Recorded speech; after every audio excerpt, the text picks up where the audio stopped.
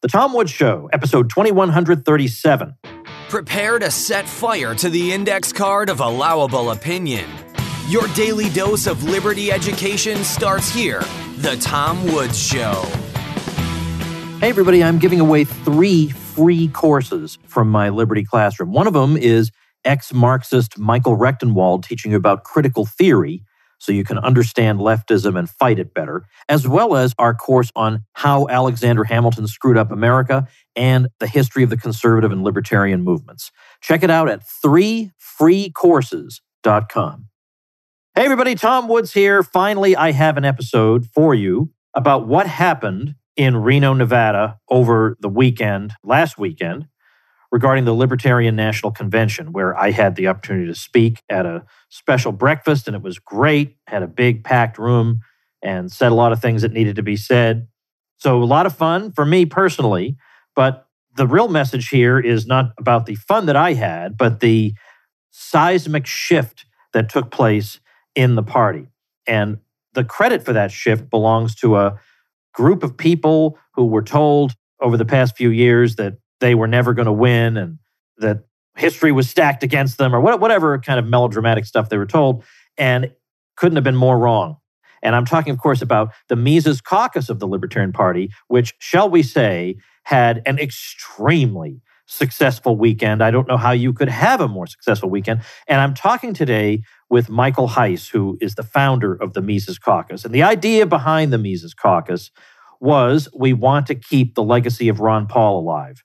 And that means we need different messaging, different leadership in the Libertarian Party, fearless. We don't want a Libertarian Party whose messaging sounds like a ransom note.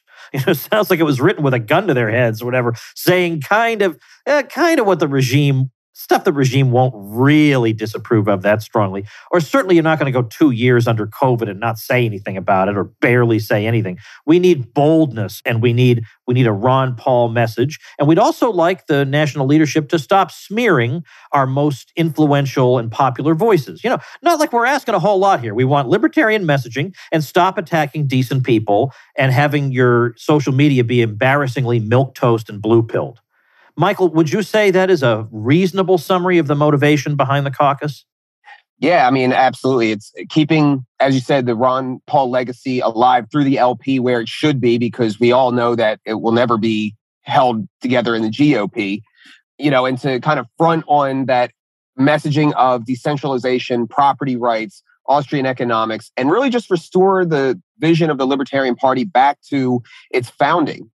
Somewhere along the way here, it's been made to be overly political. And, I understand the surface level truth and political parties are there to elect candidates. But, if you go back and look at videos of the founders of the party, like David Nolan, they overtly said that winning elections or getting ballot access and all this was not the actual goal of the party. It was secondary to spreading the message and changing the culture, and that things like ballot access and winning elections are a necessary byproduct of infecting the culture, but that is the primary goal there. So it's restoring the vision to its original founding. It's keeping the spirit and the energy and the legacy of the Ron Paul revolution alive, and keeping the intellectual core as started by Mises and run through Rothbard and celebrated in the Mises Institute at the forefront of the party to inform our strategy and inform our thinking.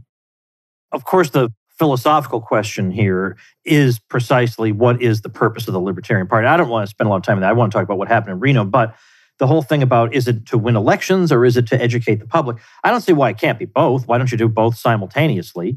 But the key thing is it can't just be win elections, because then we could just nominate any old schmo who just happens to be popular because he's a celebrity or something, and then what would the point of the party be then if you're just electing people for the sake of electing them? But the funny thing is, this whole lecture about the purpose of a political party is to elect candidates is coming from people who have had a terrible record electing candidates. They occasionally elect somebody dog catcher and they act like it's the best achievement in the history of the world.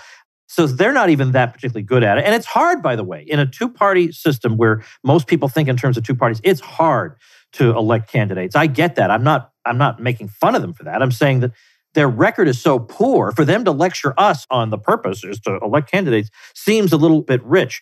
And I would say that if you are going to have any hope of ever electing anybody other than somebody in the two major parties. You're going to have to do it with much, much bolder and edgy messaging than basically leftism plus free trade. I don't see how that's ever going to work.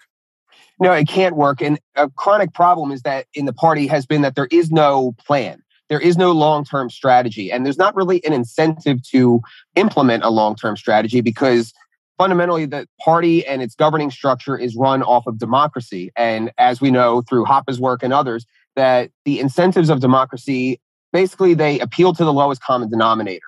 And I think that exists within the Libertarian Party. You know, right now, we elect new leadership every 2 years. And, you know, maybe 6 months before that election, they're going to state conventions and they're campaigning and they're reseeking. And that really only gives you a year and a half to be doing other work uninterrupted. And there's turnover all the time. And there's just no real way to carry out a long-term plan. And that is one of the strategic goals of the Mises Caucus, is to not privatize the LP, but sort of quasi-privatize the LP. Or maybe privatize isn't the right word, but have a nationwide organizational apparatus such that the democratic process becomes predictable. And the more predictable it comes, the wider time horizon you can work with to implement a long-term plan.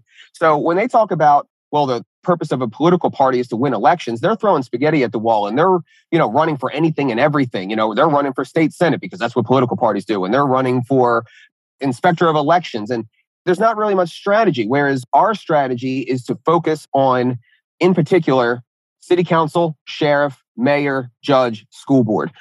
Very specifically positions that if won could nullify the feds, because the feds are the great evil and decentralizing from the feds is the big goal.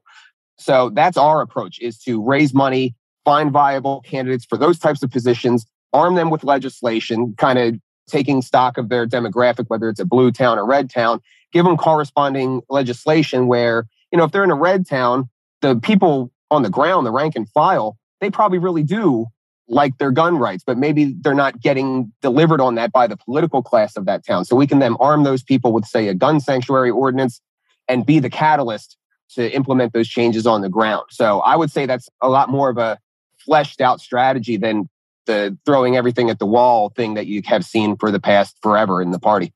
Right. And you can work with the 10th Amendment Center and stuff like that. You can work with Sheriff Mack's Constitutional Sheriff and Peace Officer Association. There are a lot of people with a lot of knowledge who, of course, would normally be shut out of the Libertarian Party because they're not fashionable and, they're not at the Jerome Powell cocktail party. So they're, neither's the Libertarian Party for that matter. But anyway, all right. So let's talk about what actually happened at the convention. Now, we're going to skip over all the organizational work you did to make this possible, with your colleagues in the various states. Maybe we'll get to that later.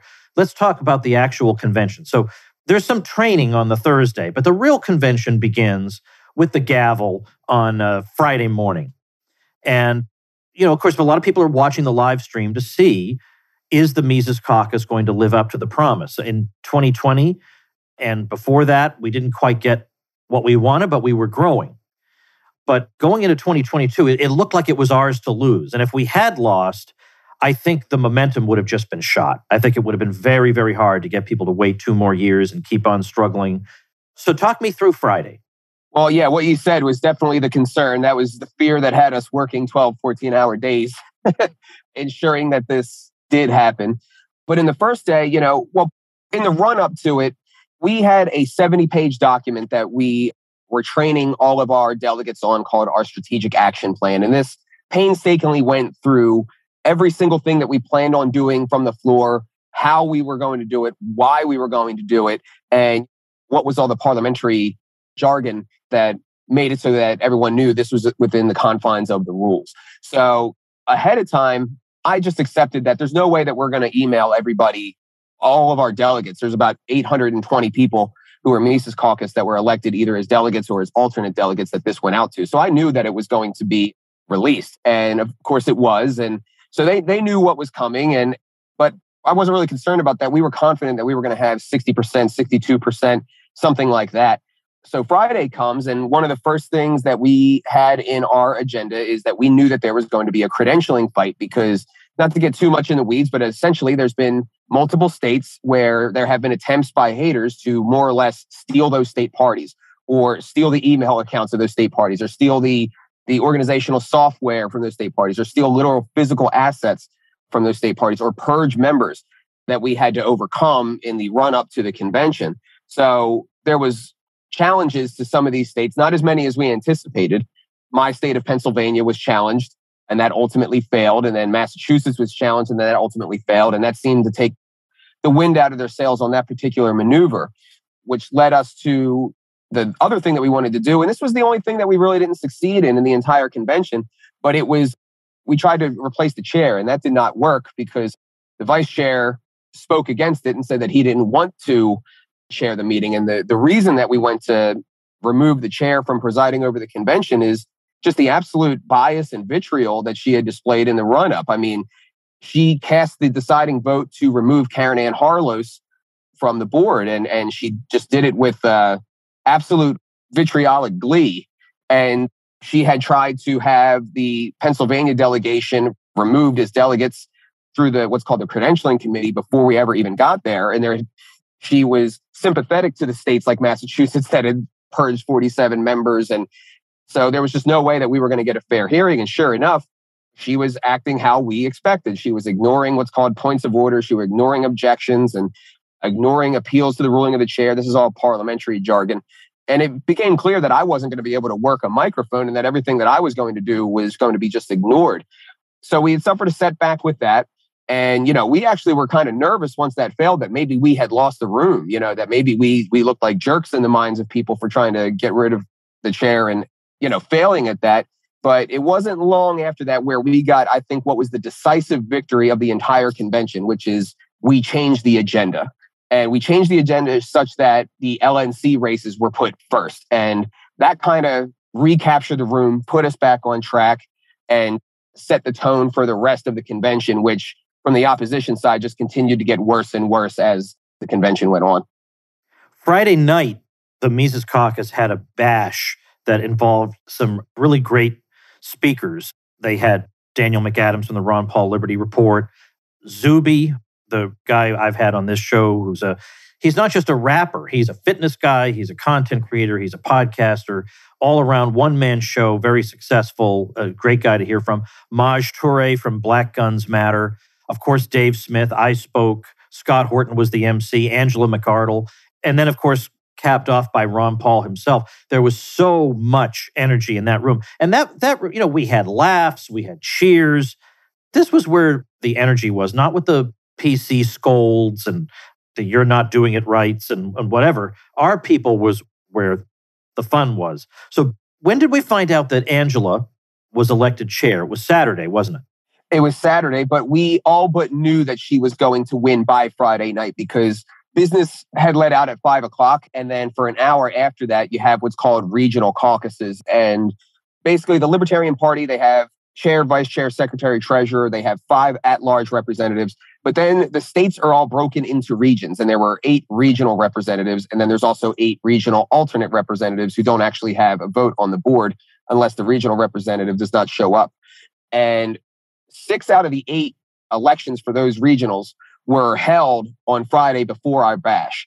And we swept all of them, which was a very, very strong indicator that the fear that we had of that maybe we lost the room, not removing the chair, was assuaged. And we felt very, very confident at that point that we were going to take everything, because when you're voting at large and we have the raw data to say, okay, we're 62%, the demographic of the delegation switches when you're looking at region to region. Now, we had good data on that. There was a couple that we weren't sure of, but we took all of them. And that gave us the confidence to say, okay, we're going to bull this thing over. And that's kind of the energy and enthusiasm that we took into that bash on Friday night.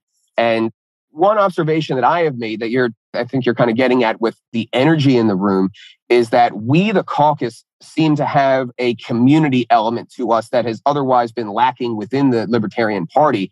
And I am at a point now where I actually believe that community element, that those bonds that those people have, where they enjoy the fight because they enjoy being with each other and they believe in the message and all of that. I think that's actually the driving force to our success. And I'm now at a belief that whatever the strategy is, whether it's the GOP, whether it's the LP, whether it's agorism, whether it's issue work, whatever it is, all of them are, I believe now, doomed to fail if you don't have the community element. I actually think that that is the most important thing now. Oh yeah, everybody now, all the cool kids want to belong to this thing.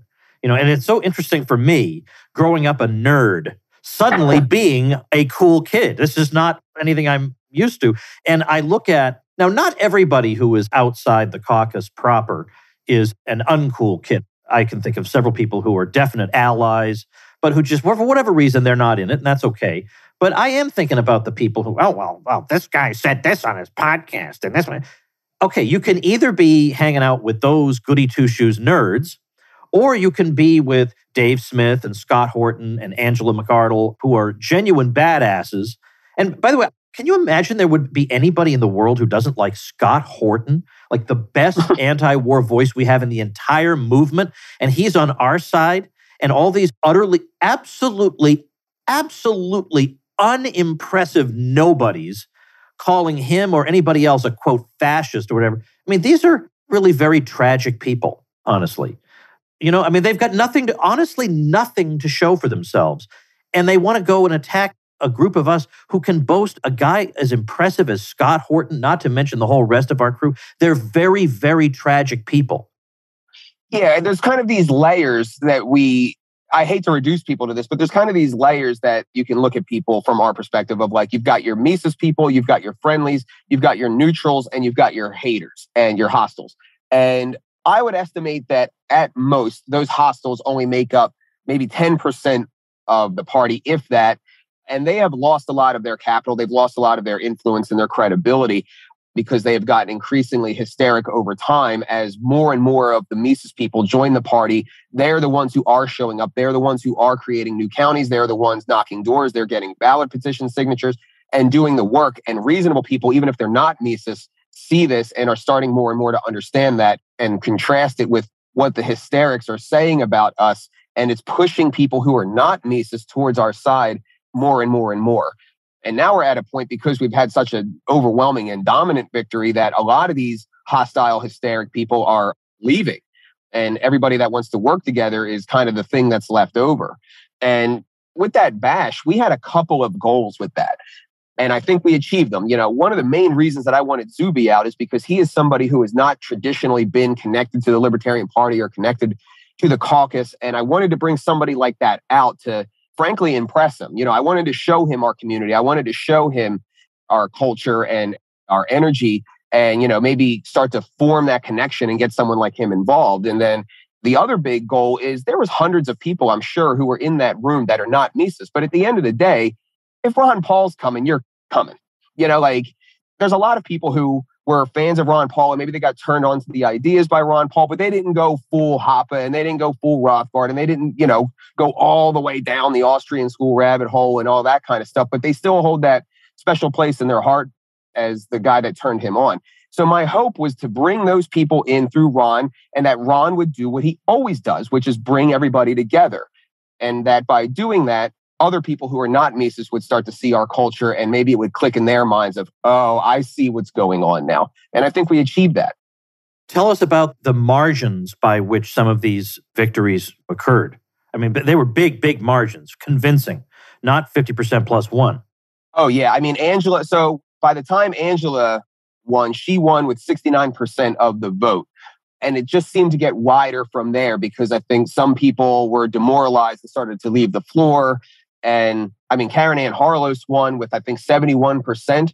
And then bear in mind, Angela had two major opponents. Yes. So it's not even like 69 to 31 against one other person. She had two other people, plus some write-ins and stuff. Yeah. And people had a very strong response to her debate, a very strong response to her talk at the bash. And, I think the irony of the whole situation is I saw more unity at this convention than I've ever seen in the Libertarian Party ever. Yeah. Very, very interesting and very encouraging. Now, here's the thing I was thinking about. In the past, like when I went to the convention I spoke at the convention also in 2016. And I would walk around and there would be all these older people. And when I say older people, as I'm about to hit 50 this year. So I'm thinking like mid-60s. Not old necessarily, but older, okay? And I saw a lot of like 65-ish men I'd never seen before, never heard of. Apparently, they just don't interact with any of the libertarian circles I do at all. And they're just prancing around the convention, while we were trying to get anybody but Gary Johnson nominated. And the choices weren't exactly what we wanted, but we were trying to get anybody other than Gary Johnson. And these were we're the adults in the room, and I've got my Gary Johnson sticker, and we're going to nominate Gary Johnson.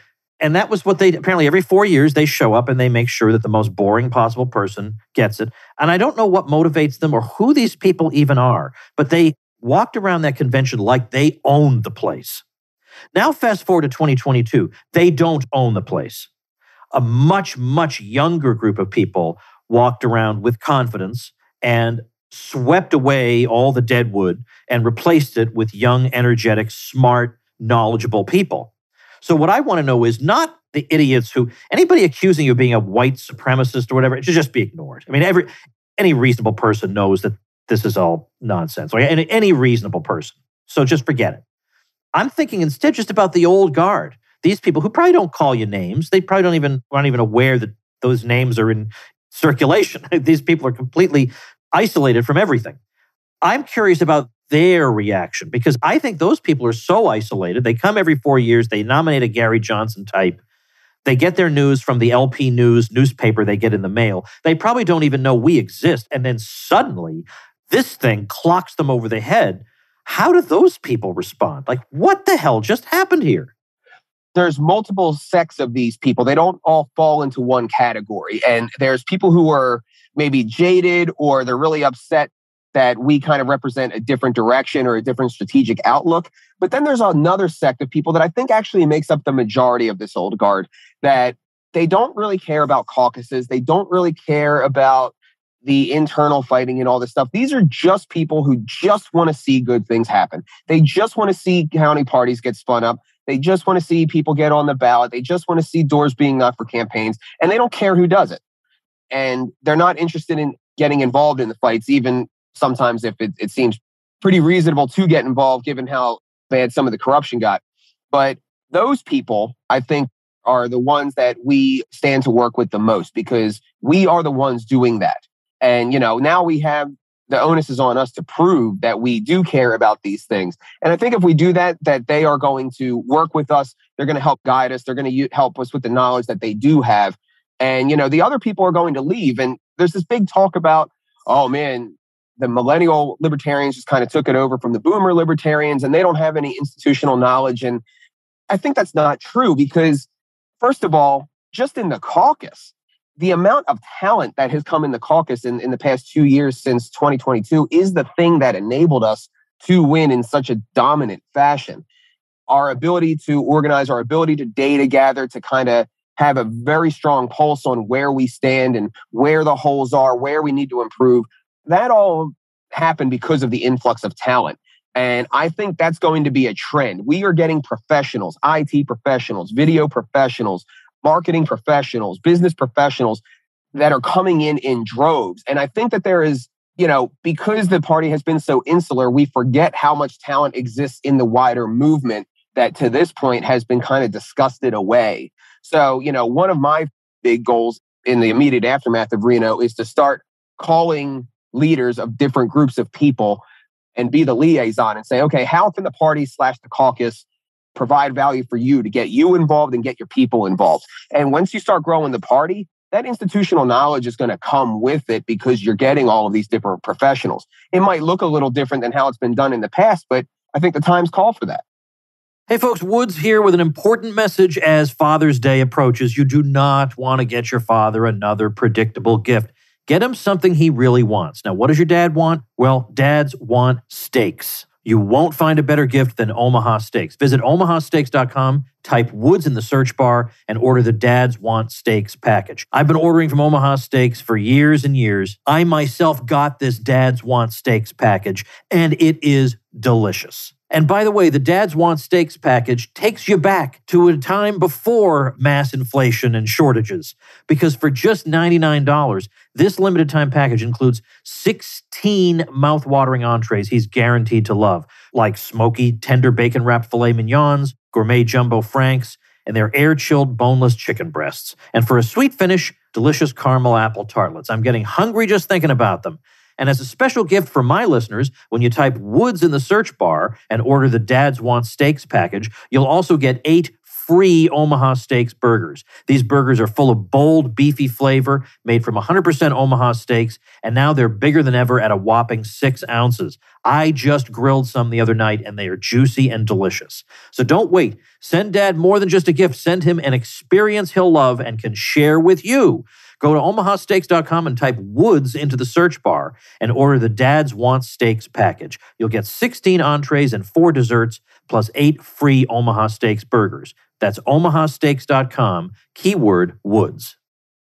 I want you to spell out exactly how overwhelming this victory was. Give me the numbers, exactly what happened.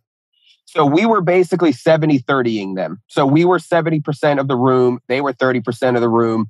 Maybe 10% of that 70, 12% of that 70 was what we call friendlies. So they might not have been Mises people per se that voted with every single thing we did. But yeah, we were winning by 70-30 types of margins, which when you consider how this works, like you have 50 state parties, they have their own conventions that elect delegates. And we basically had to win in the majority of those state conventions and then mobilize to help support all of those people to get out. It's an incredibly difficult thing to do, to get a 70-30 result like that. So that's kind of the margin that we were winning most of these races. And we swept every single seat on the LNC. There are 17 voting positions plus those regional alternates, and we won every single one of them. And that was a surprise even to us because for various reasons, I won't get into all the boring details, but for various reasons, we didn't think that we were going to win 2 of those regions. And even those, due to some extremely ridiculous tactics that were being used by the opposition, basically one of the regions was blown up and didn't even exist anymore going into that convention. That region was somehow reconstituted and then we won that region. You know, another region was, because that other region was blown up, was trying to gerrymander a bunch of non-Mises states into their region so that they could get 2 seats. They failed spectacularly at that. And so that region stayed pretty much the same. We won that region. So we completely swept the board. We completely swept the judicial committee, which is essentially the court system for the party. And we also got several, what I consider to be really important platform changes, because what we were looking to do was not just win the leadership, but change the culture of the party. And again, I think we've done that. Well, you can say that again. And I guess the gala event is supposed to be some kind of big fundraiser, and it didn't raise much money. And for some reason, I heard some people trying to blame our side for that, but they were in charge. They organized this gala. But Angela McArdle, the newly elected chair, got up there at the end. And this was after we had the room until the end of the day. I mean, really, literally the end of the day, midnight. But the AV had been cut off by that point. So you guys were prepared enough to have brought bullhorns for precisely this eventuality, which could have been used in all kinds of situations. If the other side had filibustered or just deliberately drawn it out, we would still be able to communicate. So she stood up there with a bullhorn and said, look, I'm going to be straight with you guys. We didn't raise much money with that gala last night. So I need people to come up here and become lifetime members right now to get an influx of cash. And the result has been over $400,000 raised, just like that, by people we were told would never, they don't know how to raise money because they're not the... Well, I guess we do. I guess we do know how to raise money. Yeah, I mean, let me take a step back there, because that's actually another thing that I thought was a very decisive part of the entire convention. Because after we swept all of the races, I mean, they were forced to accept that, but they kind of got into emergency mode and filibuster mode, because one of the platform changes that we made was we removed the pro-choice abortion plank and replaced it with nothing. And that seemed to be the Alamo for them. There was a misconception that the entire convention had a hard stop at 3:00 because we would lose the room at 3:00, when, as you said, it turns out we only lost the AV. And I'm pretty sure, there's a viral video going around of Nick Sarwark pretending to be elbowed and raising a scene. And the reason he did that was to take By the way, attention... who is Nick? Not everybody knows this inside baseball stuff, remember? I see. Who's Nick Sarwark? So Nicholas Sarwark is the very disgraced former chair of the Libertarian Party, who kind of, I would say, spearheaded this shift of taking the party in a progressive left direction, as well as an overly politicized direction, where we might front a candidate like Bill Weld because he can get money and votes in the short term, as opposed to a strong messenger that can infect the culture so that we infect minds for the long term. And there was all these dilatory tactics to try to time us out to 3 o'clock to prevent us to getting to a vote on that abortion plank. And I think it was actually a very decisive thing when we pulled the bullhorns out, because they thought, okay, the mics are going to go off, the room's going to go out, we'll at least keep the abortion plank. And once we showed up with the bullhorns and found out we don't need the microphones, we don't need the screens, we got the room until midnight, I really think that was when their spine fully broke, because the message there is, you are not going to screw us. There's nothing you can do. We're here to do a job and we're going to do it. So we did it. We removed it was a pro-choice abortion plank. So we removed that. We replaced it with nothing. We added support for secession back into the platform, which is, I thought, very, very important. We added definitions of property and aggression to the platform. And the thought process there is, sometimes you get these quote unquote libertarian socialists that come around and they'll say things like rent is theft or employment is theft and things like that. And basically, the platform is, to its credit, very, very strong on the centrality of property rights, but it did not have a definition of aggression. And if you don't anchor the concept of aggression to a property rights understanding, you then get to arbitrarily redefine it so that employment is aggression because it's exploiting the workers and, all this nonsense. So we wanted to completely get rid of that and enshrine the Rothbardian vision in the party. So we did that with that one. We strengthened the foreign policy outlook. And, oh man, I feel like there's one other important one that I'm forgetting. But the secession one, the property one, and, the woke plank. I'm sorry. Yeah, the woke plank, which is an otherwise really good plank. But there was a poison pill sentence in that plank of, we condemn bigotry as irrational and repugnant. When libertarians are not about thought crime, we're about self-ownership, aggression, and property rights. And that was always kind of used as a dialectic. It was always used to bash people over the head. Bigotry is a wantonly defined term as well. And it was specifically used to purge 47 people in the Massachusetts State Party. Anybody that doesn't agree with a leftist is a bigot. So it was always this kind of cultural Marxist dialectic that was used. And, one of the goals that we wanted to do again was to change the culture of the party. So by getting rid of that woke language, the way that we see it is that we are now perhaps the only institution in the country, when you combine getting rid of that and the totality of our leadership victories, we are now perhaps the only institution in the country that has shaken off wokeism. And I think that's narratively really exciting. Yes, it's very important. And then, of course, you get all the dopes coming out and saying, the Libertarian Party has removed the phrase about bigotry being irrational and repugnant. That's all you need to know. No, all I need to know about you is that you have the IQ of a tomato. Because if you don't understand how the regime's language is used, the word, quote, bigotry is used against anyone and anything who dissents from whatever the current preoccupation of the regime is. And of course, people want to think that you're Archie Bunker if somebody calls you a bigot. No, you're called a bigot not because you dislike people, but because the regime dislikes you. That's how the language is used.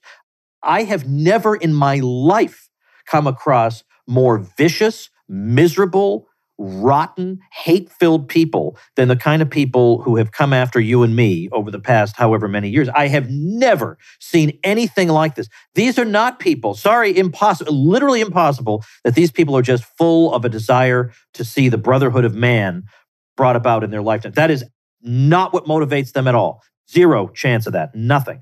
So actually, the language was replaced by something that Spike Cohen wrote. Now, they used to like Spike Cohen, the other side, and now Spike Cohen is also a Nazi. And I mean, it's just unbelievable that you would have to deal with people who would look at our platform, which is as pure plumb-line libertarian as you can possibly get, and just like the left, they think that's fascist. Just like the left.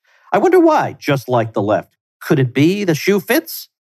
It would seem to indicate that it does. I mean, we've kind of got this 1-2 punch on the Mises Caucus platform of we have one plank where we basically describe identity politics as useless tribalism and we're not about it. And then we have the next one that's called the lifestyles plank, which basically says, look, you can live your life however you want so long as you conform to the NAP.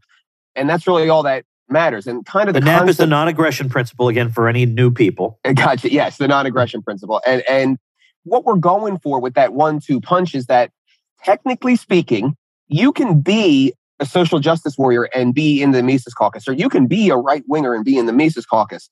But you have to arrange your value hierarchy in such a way that decentralization, property rights, Austrian economics, being anti-war, decentralization, all of these things must be higher in your value hierarchy than your identity stuff. And if you can't do that, we're probably not the caucus for you. And my observation has been that people who tend to personally align, maybe culturally more traditional or more on the right, they just appear to have a much easier time arranging their value hierarchy in such a way, whereas people who maybe come from a progressive orientation have a lot of trouble arranging their value hierarchy in such a way. So I don't know what to do with that, but it's not really up to me. And yeah.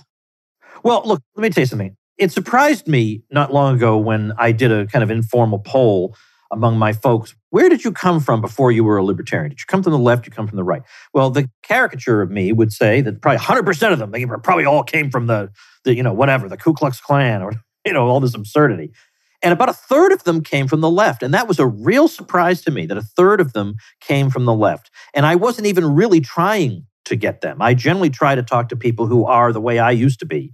And I was never on the left. And yet somehow I accidentally corralled them in. And they're just as good. They are every bit as good as the people who have come in from the so-called right. What I really think should be our goal is to reach anybody who feels politically homeless right now. And I can imagine a lot of Democrats after COVID feel pretty politically homeless. But also for the same reason, I can imagine there are a lot of Republicans who feel like the Republicans are constantly stabbing them in the back. If you're politically homeless and you're willing to listen to our message, then I don't see why we shouldn't make an attempt to bring you over. But unfortunately, there are some people in the Libertarian Party who just, whatever the regime's moral priorities are, they adopt them instantly. Or whatever the regime tells them about. If the regime tells them Anthony Fauci is the expert, well, Anthony Fauci is the expert. You're embarrassing the party by being a quote-unquote conspiracy theorist by saying that he's been wrong repeatedly. Well, look, he has been wrong repeatedly, right?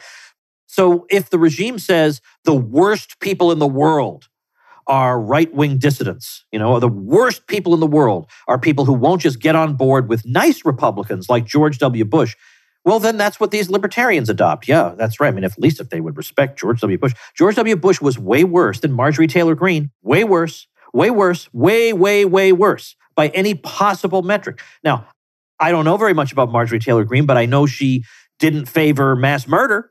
I know that. And yet, for some reason, these are the sorts of libertarians who, when John McCain dies, they'll say, now, I'm not saying that you have to dance on his grave, but they will issue the official, well, John McCain was a wonderful public servant who... They've gone that whole way. So, of course, they hate somebody who's not for John McCain or for Hillary Clinton. And yet these are precisely the people who are our natural constituents, people who look at the choices we're given, whether they're on the left or the right, and they say, this range of choices is ridiculous. The range of choices is basically all people who love central banking, love in effect, a planned financial system, that love the bipartisan foreign policy apparatus, that will impose this crazy regime on us because the quote-unquote experts tell us to. Yeah, anybody who dissents from that is my friend, left or right. And that is our natural constituency. And for 2 solid years, those people on the left and the right were sitting there waiting for somebody to reach out to them, and nobody ever did because the people in charge were too busy lecturing libertarians about, your messaging isn't quite right. You have to be a serious person like us. Get bent. Yeah, I mean, this is the truly disappointing folly of the people who do place something like bigotry at the top of their concern list at the present time.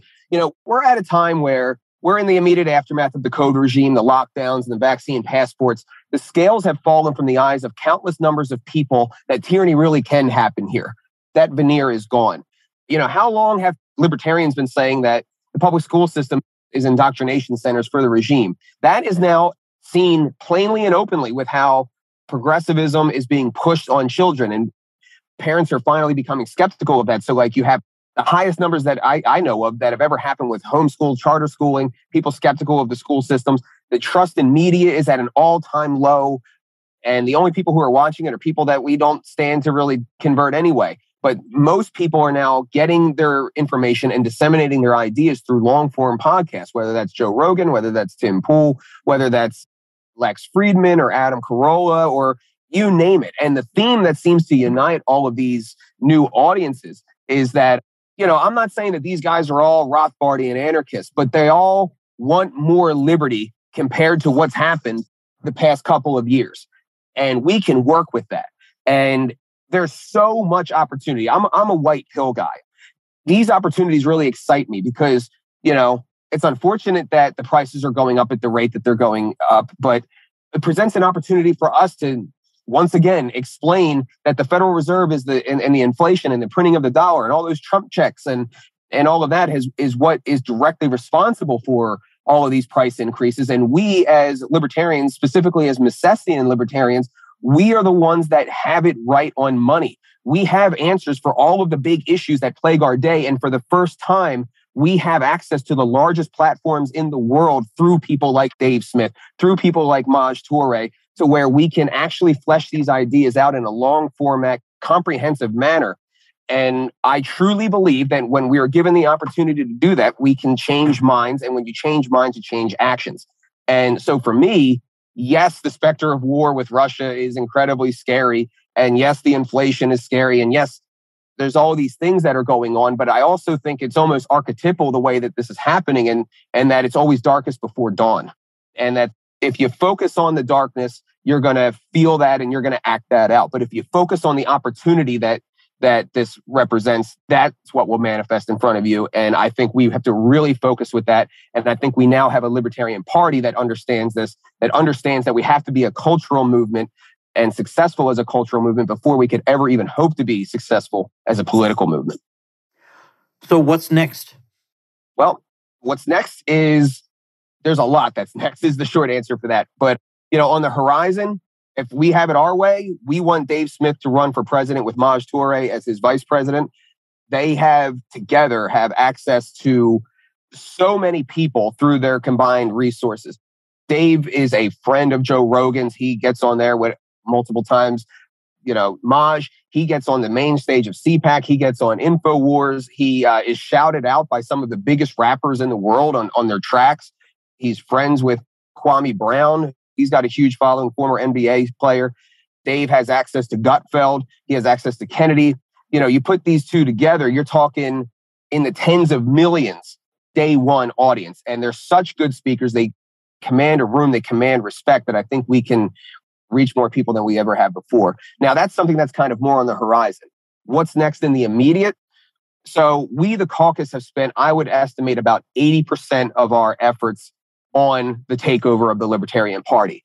And that is now over. So we are now going to be ramping up our efforts on the other two prongs of our three-pronged strategy, which is issue coalitions, meaning take stock of, are you in a blue town? Are you in a red town? If you're in a blue town, I've got Breonna's Law legislation for you, or I've got decriminalization legislation for you. If you live in a red town, I've got surveillance state legislation for you, or gun sanctuary legislation for you. Start being the catalyst to move these issues forward through city council. Start those nullification movements.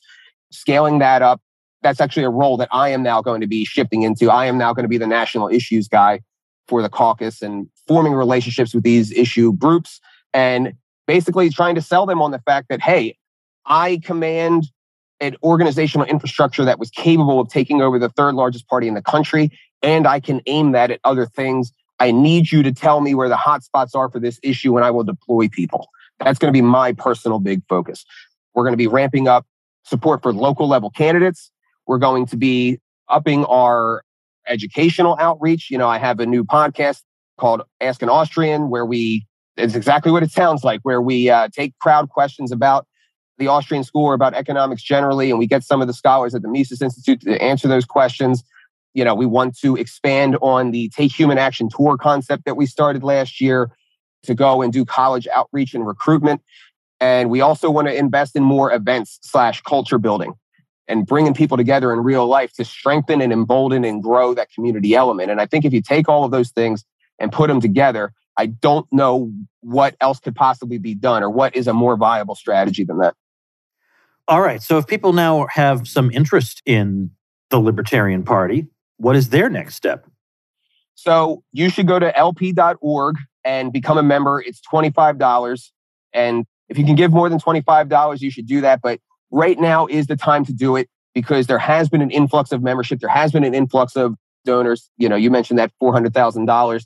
And we want to make the new slate look good. We want to show that we are action takers. We want to show that we will get involved, that we're not just edgelords or whatever. So we want to make them look good, grow those numbers. So lp.org/join and become a member of the Libertarian Party. And then if you also want to go to takehumanaction.com, from there you will see our store. You can sign up to our email list, which will get you involved at the state level as well.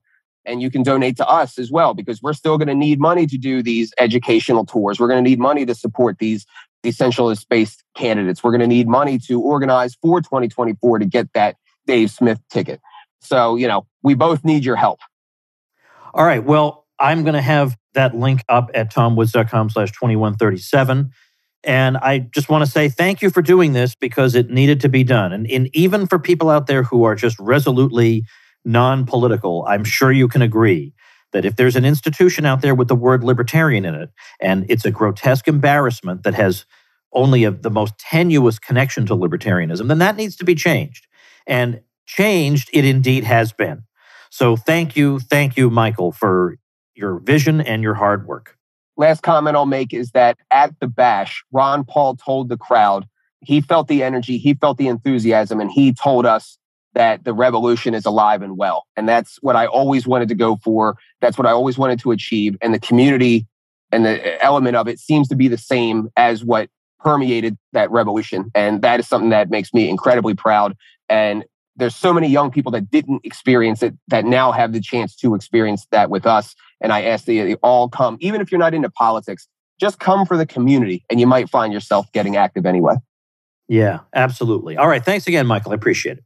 Thank you. All right, folks. Tomorrow, our old friend Germinal Van joins us once again. Germinal immigrated to the United States from the Ivory Coast back in 2010.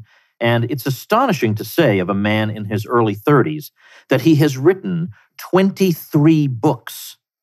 Okay, this is one of these people who makes me feel like a lazy bum. There's a handful of them. Germinal's one of them. It seems like we just had him on to talk about his book about the presidency of Thomas Jefferson, in particular, the economic policy. And I wrote the foreword to that book. But now he's got a book on a completely different topic, but by far his most controversial book yet. So we're going to have a great time talking about that. I may well do 2 episodes with Germinal talking about his brand new book. I don't know where he gets the energy to write 23 books and he's in his early 30s and he has a day job. I don't know. We'll see if we can unlock that mystery. Thanks for listening, everybody. See you tomorrow. Become a smarter libertarian in just 30 minutes a day. Visit tomwoods.com to subscribe to the show for free, and we'll see you next time. Like the sound of The Tom Woods Show? My audio production is provided by Podsworth Media. Check them out at podsworth.com.